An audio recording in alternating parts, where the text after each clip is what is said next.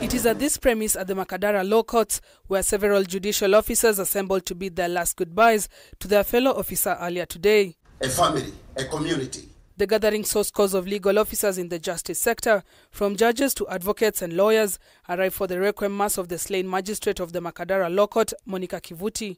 To kill her, by the way, you don't shoot at us to spare our lives, you shoot at us to kill us. The late Justice Kivuti was eulogized by family and friends as a woman of courage who stood firm to defend the rule of law. The somber mood which engulfed the premise was an evidence of a great legacy that she left in the justice sector. Just as Monica will have wished that her passing will not go in vain, we call for her passing to be a catalyst for change in this nation and the judiciary.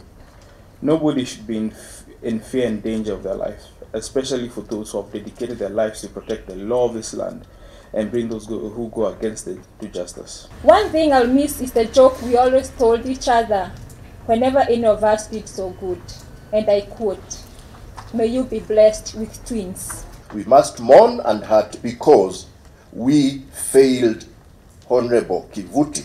Presiding over the ceremony was Chief Justice Martha Koome, who has now vowed to implement immediate measures to address growing security concerns threatening the independence of the judiciary.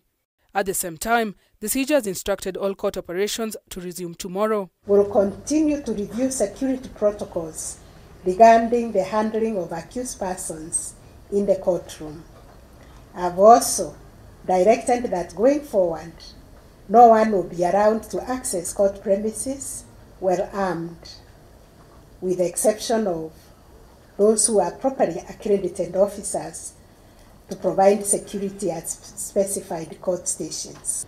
In light of your ladyship's directive that no judicial services should be offered from makeshift structures, we are currently ascertaining the nature and the number of makeshift structures in our court stations, as well as the number of judicial officers who operate from such temporary setups. Justice Monica Kivuti died on Friday last week after she was shot dead by a police officer while on duty at Makadara Law Courts.